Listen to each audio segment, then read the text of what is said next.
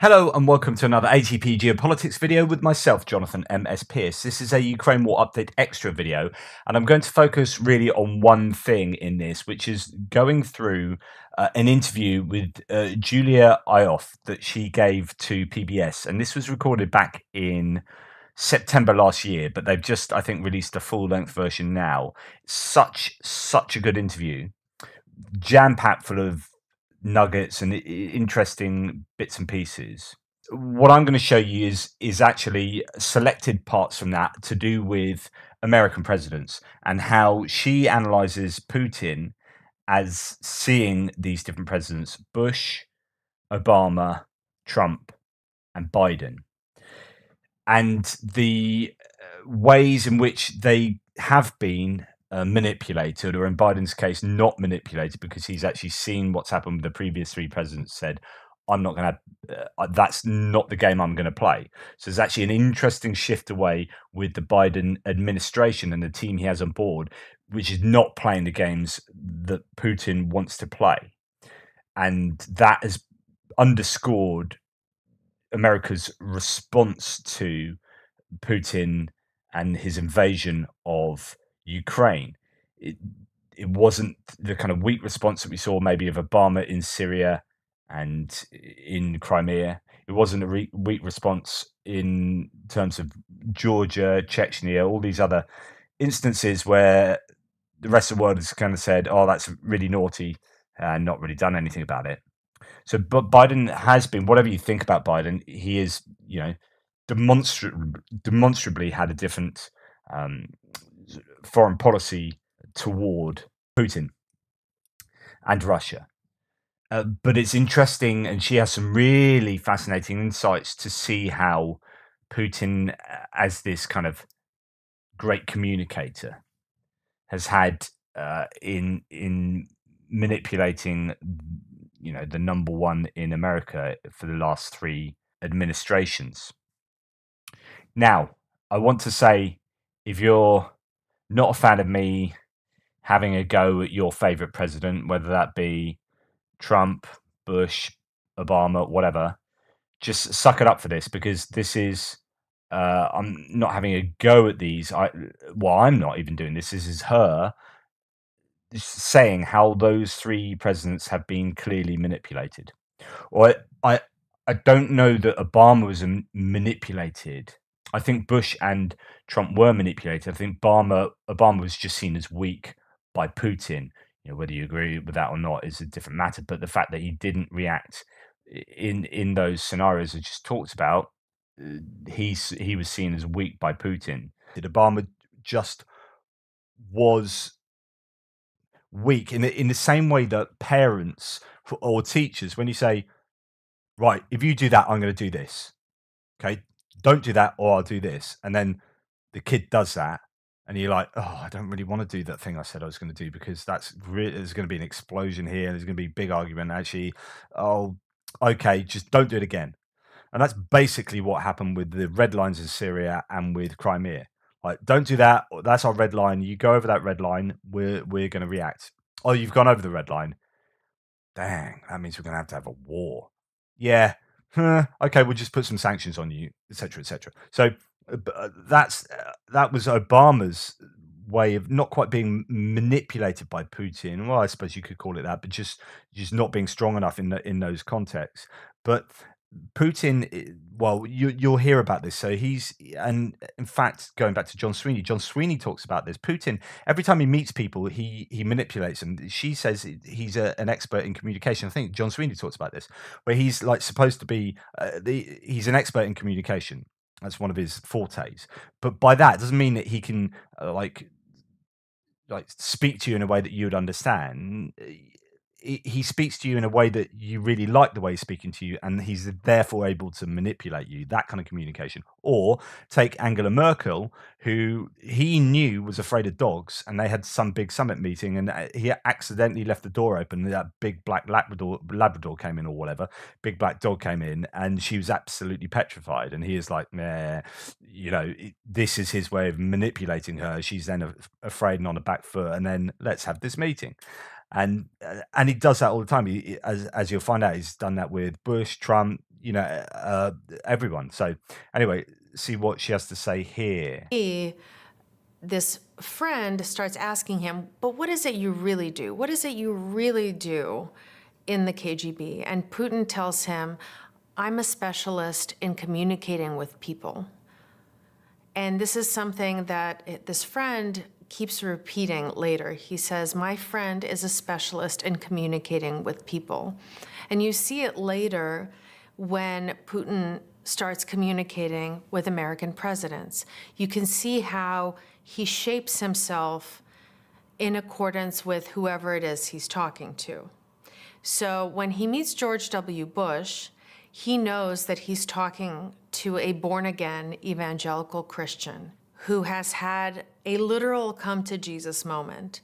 And so in one of his first meetings with George W. Bush, he brings this little cross that means a lot to him, that his mother took to Jerusalem to have it sanctified in Jerusalem, that he used to wear all the time and happened to survive a fire at his family dacha where everything in his house burnt up. He barely survived. He had to basically rappel out down the house on a sheet naked in order to get out in time. And one of the only things that survived this house fire was this little cross.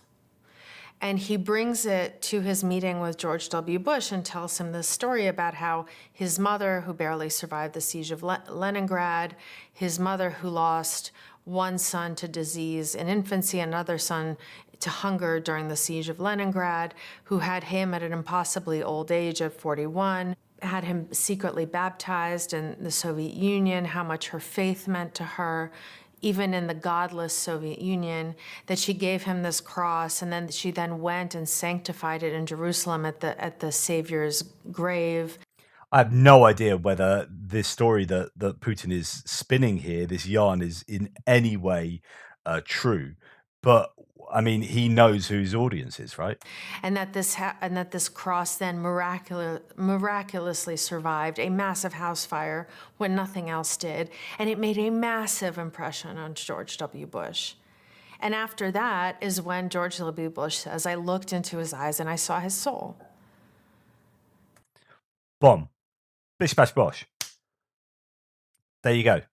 And the desired outcome there is Bush saying, this guy's a good guy. I trust him. I can see he's got a soul. Right. I've got you on side. Now I can start using that connection. So because he's a specialist in communicating with people.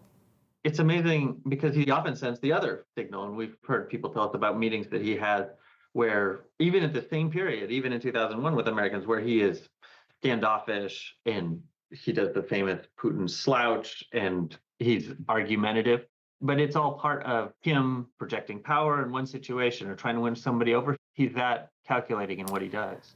Remember, for him, projecting strength is important. He grew up in a rough neighborhood. He grew up on the streets. He was always very short, very slight in stature, which is a liability in the places he grew up. And he talks about how he grew up on the rough streets, kind of scrabbling, that he was a punk, that he didn't get into the pioneers because he was a punk, because he had so many disciplinary problems, and that he then took up judo in order to compensate for this, right? And so you have to constantly be projecting strength so that people don't mess with you. And so it's so important to understanding what Putin does and how he does his international diplomacy. And it's everything is about projecting strength, even when he doesn't have strength. So second greatest army in the world, it's a paper tiger, right? But we didn't realize that until, it came to be that there was a war. I'm going to use nuclear weapons. We didn't realize he wasn't going to use nuclear weapons until we went past those red lines. And it's all about projecting strength, even when he doesn't have it. He's clearly trying, on one hand, to kind of get through the armor, to endear himself to an American president, but also trying to project strength, right? So don't mess with me, but also you can trust me, but don't mess with me. So he's trying. This is so spot on for trying to understand how Putin works. I swear it is. Trying to do both. And again, with George W. Bush, who was the very first world leader to call George W. Bush on September 11th, 2001? It was Vladimir Putin. And what did he say when he called George W. Bush on September 11th? He said, you know, I'm so sorry, etc. But he said, we've been facing terrorism from radical Islamists for years now. Now you know what we've been facing. Let's work together on this. And that's where this counterterrorism cooperation between the US and Russia grew out of. And it was one of the very last things to go when Russia invaded Ukraine. It was one of the only things to survive the invasion of Crimea in 2014, the poisoning of Sergei Skripal in 2018. It survived all these things, including, you know, the meddling in the American election in 2016. It started that day on September 11th when Putin called to say he was sorry, knowing, you know, that if he beat the crowd, if he... And by the way, when we talk about meddling in the 2016 election, don't just think, oh, Robert Mueller report, it didn't say anything. It didn't find it. Robert Mueller report found a whole load of stuff. Read what's actually in it, and it found that there was a shed load of problems. It's just you can't, like, collusion is a really vague thing. You can't go through the courts to do that with any great ease. Yada yada yada. All the things, but you know, understand that there was meddling in that election, because of course there is, because Russia have meddled in any number of elections and stuff like that. I mean, that the realization that it's much cheaper to do warfare like that and much more effective than do warfare like the Ukraine war, which is hugely costly. And look where it's got Russia now. Those kind of information warfare, fifth generation warfare, in the information space, meddling with electoral processes and democratic institutions via the internet and via, you know, the virtual space, against losing hundreds of thousands of soldiers and material in a matter of months. You know, what one's more effective? Okay, the former. And yeah, made it first, he would make a big impression on the American president. And that if he made himself relatable, if he made the American president understand that the Russian people have also been dealing with terrorist threats and terrorist attacks, that he could forge some kind of alliance between Russia and the US, and that it would make them peers rather than make the American president look down on Russia, look down on the Russian president. Fascinating. So then let's just skip it through to this next part, which is about George Bush, the Iraqi government, and that you would unleash chaos, because you can't just do that. You can't just topple a government and not replace it with anything. That everywhere America goes, it brings bloodshed and chaos. That it's just imposing its will on other countries. That this has nothing to do with democracy. That America is hypocritical, etc. Again, very reminiscent of the speech he gave in February of 2022. But unlike in February 22, nobody took him seriously, because Russia in 2007 was just not a serious player on the global stage. And that only reinforced Putin's drive to be taken seriously. So now we're going to move to post-Iraq. So Iraq was, I think, a time when Putin maybe felt a little bit insignificant or powerless, because he was like, no, don't go into Iraq, don't go into Iraq. And America just went into Iraq because America's like, well, I don't care what you think. And went and did that, and Britain went along with them. But then post that, you had the whole Georgia thing, and we'll rejoin what she says about that. Are going in the world, right?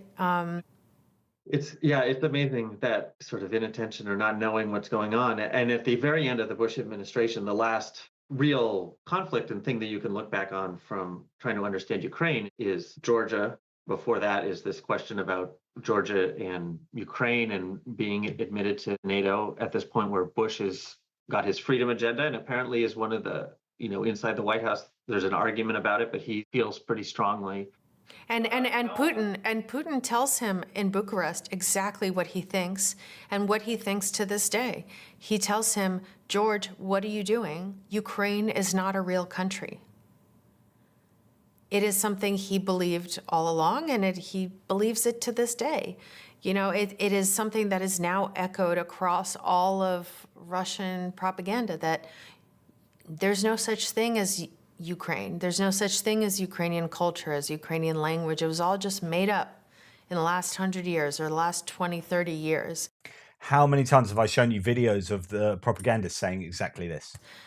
And Putin was expressing it openly to George W. Bush in 2008 at Bucharest. He said, George, this is not a real country.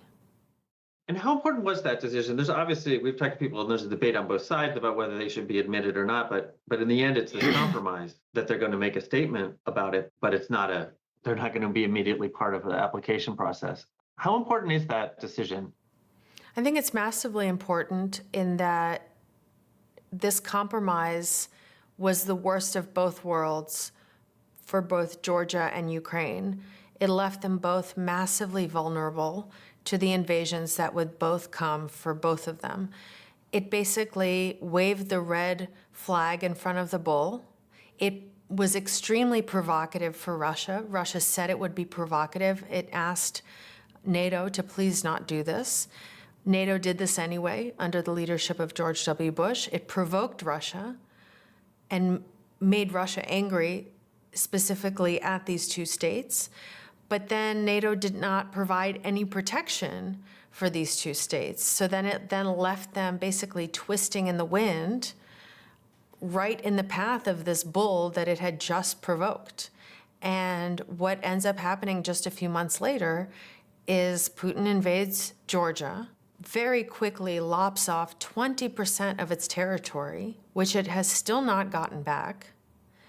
And the US, NATO, the West does absolutely nothing about it, which then shows Putin that he can do the same thing in Ukraine, that he can do the same thing in his backyard. We're trying to understand why Putin went into Ukraine thinking all this stuff would happen, and it didn't happen. But also, like, imagining the world wouldn't do anything, because actually Syria, the world didn't do anything. Georgia, the world didn't do anything. Chechnya, the world didn't do anything. Ukraine, Crimea, the world didn't do anything. So there's good form there. Even if it goes a bit bad in Ukraine, the West is still not going to step up there and might put a few sanctions on, but we've actually coped with sanctions. The 2014 sanctions, yeah, they did hit us hard, said Russia, but actually we learned to live within those sanctions, and actually things are fine now. And the food, we can't get food from here, so we make food in this particular way. We can't do this, so we're going to make that in that particular way. All these kind of things are like, oh, okay, we've coped. It's a reassertion that this is his so-called near abroad, his backyard, the former Soviet colonies, these places that he thinks still belong to him and to Russia, that he can get away with lopping off chunks of territory from them, and that when the US says, we'd like them to join NATO, but not right now, that means probably never, and they'll probably never do anything. It deepens this process that you see in Putin after this point, which is this quest to show the hollowness of Western institutions, the hollowness of Western rhetoric, this idea that the West is decadent and weak and lacks the manhood to back up its words with actions, that the West will threaten, it will say, we will do this and we will do that. But if Putin were to actually cross a certain line, they'll be too scared to do anything. And that's why I think he'll often now drop the nuclear threat, because he thinks it will, again, get into Western heads, American heads, and make them back down, because he believes Westerners are cowards and feckless, and again, lacking in the manhood to do anything to back up their rhetoric. And of course, that is entirely correct. And this was recorded in September. But since then, actually, there's been this realization in the West that no, he's not going to do the nuclear thing. So he's drawn his red lines, and everyone's gone up to the red line and actually gone over the red line, and Putin hasn't done nuclear. So that's actually worked in the opposite way. So, but this is a really good analysis of everything I think that's happened. Just going to play you this tiny little bit.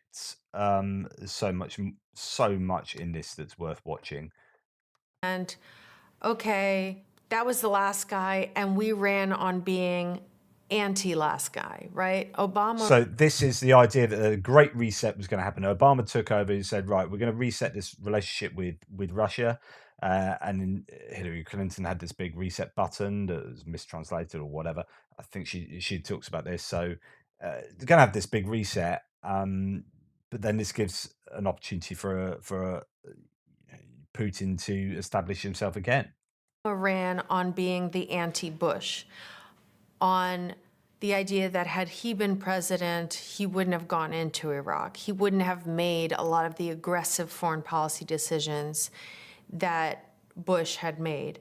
And so let's just, take a step back, take a breather, and let's reset our relationship with much of the world, including with Russia. And so you have Secretary of State Hillary Clinton arriving in Moscow, standing there with Foreign Minister Sergei Lavrov with this giant reset button where, ironically, it says not reset in Russian, but overload, because they misspelled it. It says перегрузка, which means overload, rather than reset.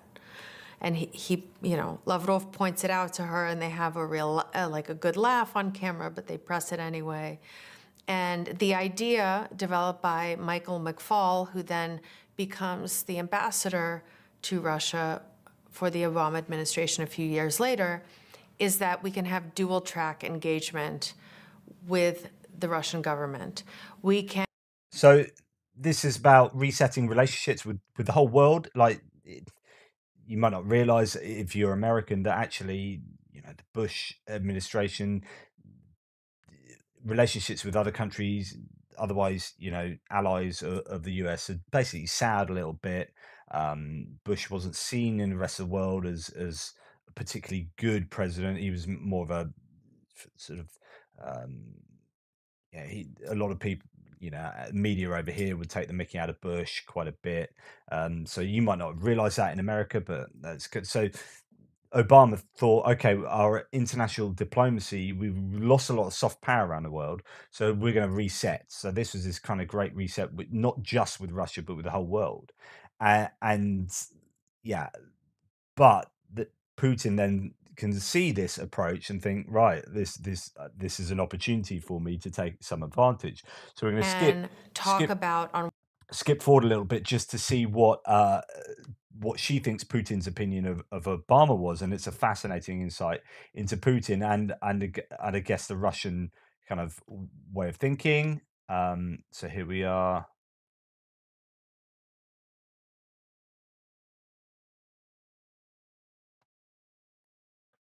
That point about the American president and the response. I think one of the things that's worth noting is just how differently Putin saw Obama, and how, to Putin, Barack Obama was young and naive and black. And all those three things were very important. Putin is from a generation of Russians who are extremely racist. So there were a lot of lectures that Putin read to Barack Obama that staffers called the airing of grievances. Pretty much every phone call between Putin and Obama began with like a 45-minute lecture that basically didn't happen once Joe Biden became president. There was not a lot of respect that Putin, that Lavrov, that a lot of people in the Russian government and in Russian society had for Barack Obama because he's black. There were a lot of extremely racist memes going around Russia, amplifying Barack Obama's black heritage, equating him to a monkey, showing him eating a banana, etc. Just extremely vile racist memes that were echoed in the Kremlin. The fact that he was also quite young and idealistic made Putin see him as kind of a Gorbachev type.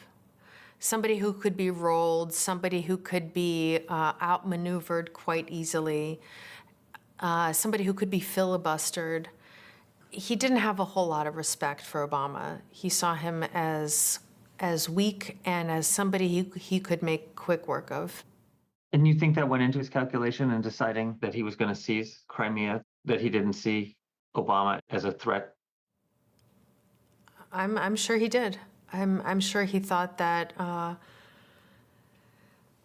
that given how Obama didn't respond in Syria, the way that Obama didn't enforce his own red line in Syria, that Obama said, Mubarak must go and then did nothing about it, that Assad must go and then didn't do anything about it, didn't enforce the red line he drew in Syria. I think he figured there wasn't all that much he was going to do if he invaded. And this is the kind of idea, I don't want to commit to an armed conflict because I was so anti-Iraq and everything the Bush administration did with regard to Iraq, and I'm not that. And so when it came to the decision to make these, as to whether to commit, armed forces and whether to hold people to account for crossing these red lines, Obama was reticent to do that. Ukraine and snapped Crimea off. There's this phone call we had in the first film of Obama talking to Putin, and he just lied to him and said, Manila, the little green men, they're not ours. And Obama says, of course we know they're yours. Is that what explains why Putin would do something like that with Obama? Yeah, he thought he was a young, stupid black man. It's kind of the long and the short of it. And the response from the Obama administration to what happens in Crimea, to what happens in the East. What lesson does Putin take from that? The lesson Putin takes from the sanctions and the pushback that he gets from Europe and America in 2014 is that these are sanctions that he can work around. She goes on to explain how Russia, like I hinted at earlier, Russia was able to work around these sanctions. And in the end, they weren't as terrible as perhaps the United States and others were hoping. And therefore not really a deterrence for doing that kind of thing again. And then we get on to Trump, and it's worth seeing how Putin, approached his dealings with Trump, how he saw Trump. Especially on NATO to start, what is he seeing and how is he perceiving Trump?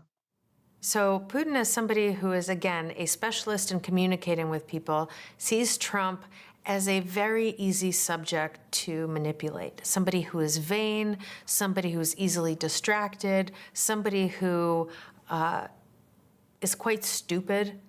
And he is constantly manipulating him. There are stories of Putin purposely bringing a young, beautiful woman as a translator with him and then showing her off to Trump and saying, see, look what and Trump being completely distracted by this young, beautiful woman. The fact that Trump speaks in short, simple, declarative sentences that Putin can understand, that's his level of English, that gives him extra time to speak and formulate his thoughts back to while the translators are working. That gives him extra time to formulate his thoughts back to Trump. The vanity that he sees in Trump, that he can flatter him, that he can say, oh, he's a colorful person, and that it gets mistranslated as brilliant, and then Trump thinks, oh, this strong leader of a superpower that has nuclear weapons thinks I'm brilliant. That just a couple compliments will go such a long way with this man, that he can basically... Which we know, I mean, if you know from seeing Trump talk, he always talks about how when other people say nice things about him, that comes out again and again and again. This person thinks I'm this person thinks I'm that. It's hugely important to him. his security services can try to influence an election that Trump is then, and influence it in Trump's favor, and that Trump is then told about it, and Trump loves him forever as a result, because he sees Putin as his ally, right? It's all of this allows Putin to just constantly be eating his lunch, right? And there's nothing more successful for a foreign leader of a kind of enemy superpower to sit back, like after Helsinki, that time in Helsinki where Putin and Trump are standing together in a press conference, and Trump says, and I think this is the lowest point of Trump's whole administration, when he stood there and said, "I believe Putin over my own intelligence services." Imagine you are working for the intelligence services in America, and you're doing everything for we would say in Britain for Queen and country or King and country, right? In America, you're doing it for the Constitution, you do it for your president, right? And your president says, Putin in charge of basically the Soviet Union, as was. Uh, I believe this guy over my guys, like risking their lives to gather intelligence. To me, I remember that time watching that press conference and going, holy shit, that is absolutely astounding. That is a victory for Putin. Like, he must have gone home and just like, right, crack open the caviar, because I've just won. I haven't won on a battlefield. I don't need to do that. Like, the president of the US has just believed me in such a way that he's promoted me like the leader of Russia above his own intelligence services. Putin knows this very well, and everybody who was in the room with them ever just saw how masterfully Putin manipulated Trump. Trump always thought that, they were two guys, two equals, two strong men, just, gabbing it up and dividing the world and conquering it. But everybody could see that Putin didn't hold Trump in particularly high regard, that he saw him as gullible and stupid and easily manipulatable, and that he was just, the Russian expression, that he was just, making ropes out of him, just braiding him like a braid. Just. Did he see Trump as weakening the United States, weakening NATO? Absolutely.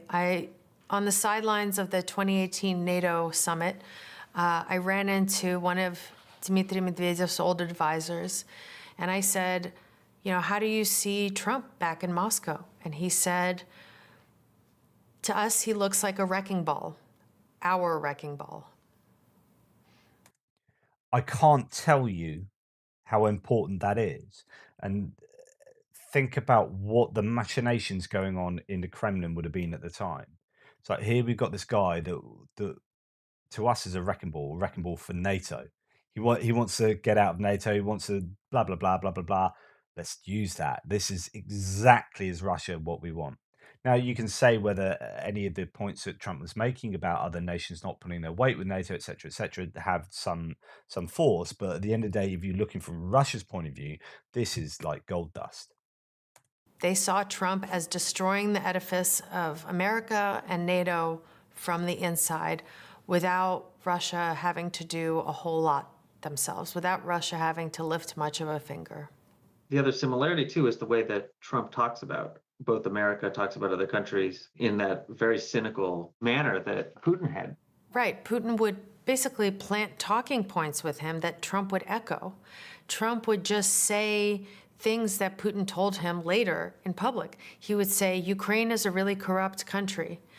Crimea is Russian. Everybody there speaks Russian and wants to be part of Russia. Where did he hear these things? He heard them from Putin, and he would just echo them. It was just too easy. And I think because it was so easy, Putin didn't have a lot of respect for him. He was not a worthy adversary for Putin. I mean, and then he watches January 6th happen, and Putin, who had been shaped by the collapse of the Soviet Union and who had watched, as you say, in Libya, had watched other countries fall, is now watching the U.S. Capitol. What would he be drawing from that? I imagine he was delighted to see January 6th. I imagined that he saw a country on the brink of collapse, a country that was at war with itself, again, without Russia really having to do all that much. That, you know, if America was going to war with itself, then Putin could have a free reign in Europe because America would be too consumed fighting with itself, chasing its own tail to do much about it because it was so consumed with its own problems and because it had come to think that the rest of the world was too much of a distraction because of everything Trump had said about how alliances are actually financial burdens, about how NATO was an obsolete institution, et cetera, et cetera. So I imagine, I don't have any proof of this, but I imagine that Putin watching January 6th happening was basically for him a green light to, you know, start planning things in Europe. So this is about seeing things from another point of view, right? Whatever you think about January the 6th, whether you're Democrat or Republican in America, right? Forget that. Forget whether you think the interestingly some leaked audio has just come out from the Minnesota GOP saying that they knew that the election wasn't stolen, but they were going to milk this for all it's worth, and they knew that they could get some political mileage out of this and could get some wins. So, but they'd accepted that it wasn't stolen. They lost the election at that early point. So, leaked audio has just come out yesterday. I think well worth looking into. But that side, whatever side of the debate you're on there with January the 6th, imagine what Russia are thinking as they're looking on. Imagine what Putin's thinking. How does Biden come in and understand and approach Vladimir Putin as he begins his presidency? So Biden comes into the White House having dealt with Putin already and having dealt with the issue of Ukraine and the war and the occupation of Ukraine already for the last 2 years of his vice presidency. Not only that, he is a seasoned foreign policy national security insider.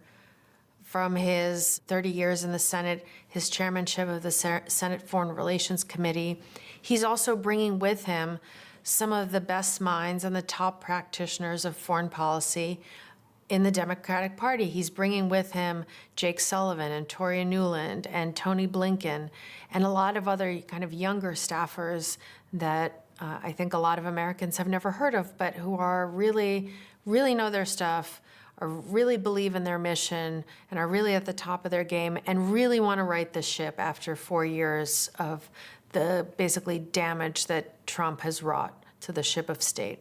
And because so many of these people have already worked in the Obama administration, and Biden himself has already worked in the Obama administration, they understand that no reset is possible. That's super important. Sorry, I just cut her off there, but that's super important. That the advantage the Biden administration has is that they've been able to. Some of them have been in the Obama administration and realized that that didn't work. They've seen what Trump had done. They've seen what Bush had done with regard to Putin. So it's being able to look back on that and say, right, none of the approaches worked with Putin. Putin's now invaded another country.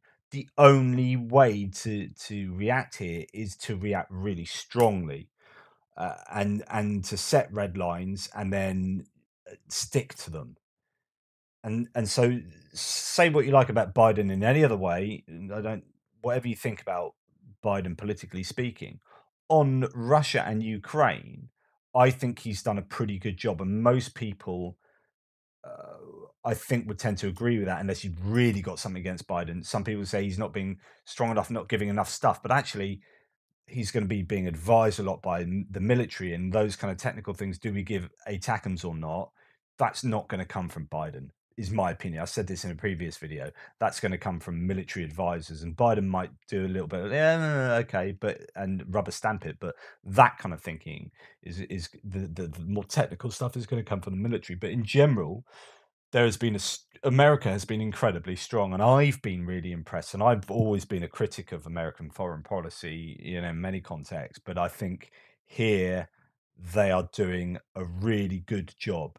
I'm sure they could do better, You know, I'd give them ATACMS, I'd give them everything, but that is coming. But you know, it's easy as an armchair general and YouTuber to sit here and go, "Well, I should have done this, should have done that." But in all reality, given the approaches to Putin that we've seen over the last 15 years plus, this is refreshing, and yeah, I think America have done a good job. There you go. With Putin. That every administration before this one has come in trying to do some kind of reset by any other name, some kind of restart of a relationship with Putin. And they understand that that's not possible, that Putin is the same, that Putin says what he wants, that he does not see a partnership with the US as possible, and that they have to take him at his word, and that the best they could hope for is essentially containing Russia until Putin goes away and until there's a new government, a new regime in place. That basically nothing constructive, nothing positive is possible while Putin is the president of Russia. That is the mentality that Biden and his foreign policy staffers bring with them to the White House in January of 2021. And then they get this briefing that the forces are massing, that it looks like an... That's huge. If that's true, I mean, that's a real watershed moment. Like, if as long as Putin is in charge of that country, we can't work together. There's no reset. There's no relationship going on here. Putin either dies, or there's a coup, or there's whatever. But we ain't doing any work with him. We're not going to do this. And if Putin messes around with Ukraine, if Putin invades Ukraine, right? You know, shit's hit the fan. Let's sort this out. No, we're not gonna have a 2014 over again. We're not gonna have a Libya over again.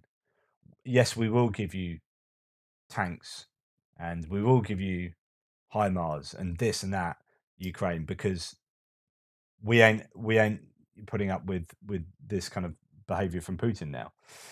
And the very last bit, I know there's been so much, but it's just, honestly, this is just so worth looking at. Just go, oh, I wish my fingers were better than they are. Right. Oh, sod it. Was dealing with. I mean, so when they do have that summit in June, which was controversial apparently inside the administration, but the reason, as you understand it, was to show a level of respect so that he doesn't have to go and take a dramatic action to get attention. Well, he did. He had this massive buildup of troops outside Ukraine on the Ukrainian border that spring in April. And he only starts pulling those troops back once he gets a call from Biden and once he gets the promise of a summit, right? And it's seen as a kind of pacifying of Vladimir Putin. Okay, we'll give him a summit. Fine, if that keeps him from invading Ukraine and if it gets him to draw down his forces, fine. What's it to us? And there was a feeling in the fall that maybe he'll take another summit. Maybe we'll do some more phone calls, and maybe he'll take something smaller and he'll draw down his forces again. That maybe we can pull another kind of Geneva and get him to back down again. But very soon it becomes clear that this is different for Putin, that he's not going to take any of the exit ramps that the Biden administration is putting out there for him, that he's blowing through every single exit ramp one by one, and that he's just stepping on the gas harder and harder and harder. And how big a moment is that for Joe Biden? He must be realizing that this could be one of the most significant moments of his presidency, this question of whether Putin is going to invade or not. I think it's a huge moment for Biden and his staffers. I think it's a massively frustrating one because this is not what they wanted to be dealing with. They have domestic concerns that they want to deal with. There's the pivot to Asia that every administration since Bush wants to do, right? They want to get out of the Middle East. They want to stop dealing with Russia. There are other concerns. There's a whole wide world out there outside of the Middle East and outside of Russia that this White House wants to deal with. They don't want to get stuck here. When they realize that this is going to be the thing that defines their presidency geopolitically, there's a kind of frustration and anger that Putin has kind of trapped them into this, that they won't be able to focus on and accomplish all of these big, lofty things that they had been planning for the first Biden term. Really fascinating. So, imagine now all the things you've got, these ideas you've been strategizing for years. When you take back control of the presidency, right? This is what we're going to do domestically. This is what we're going to do. This is what we're going to do with China. This is what we're going to do. And then this happens, and it just blows everything out of the water, and all your money and budget's going towards this, and all your thought and uh, and it kind of ruins all the best laid plans of mice and men have to go glay. It just, yeah. So you can imagine. Anyway, I've spent an inordinate amount of time on this video, but I think it's really worthwhile. She's an absolutely great mind. I read out an article of hers recently from Puck about other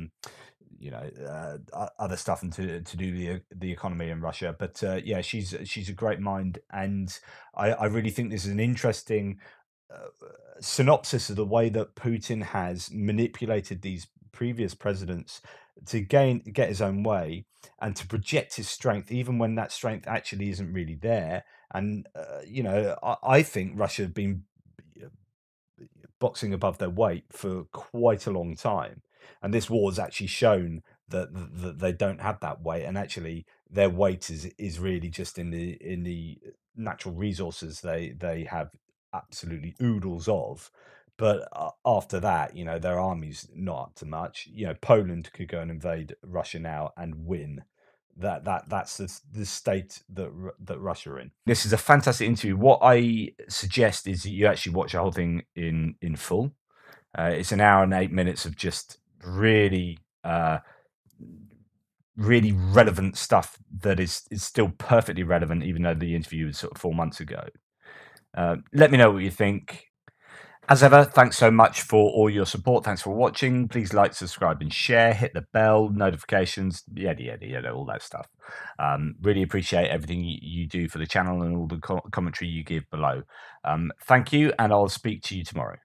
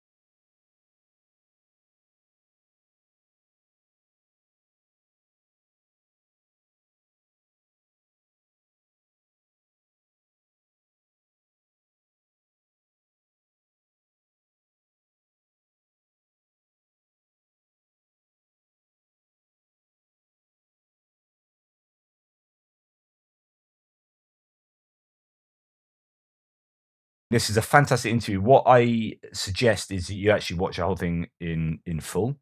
It's an hour and 8 minutes of just really really relevant stuff that is still perfectly relevant, even though the interview was sort of 4 months ago. Let me know what you think, and over to her with me occasionally chipping in.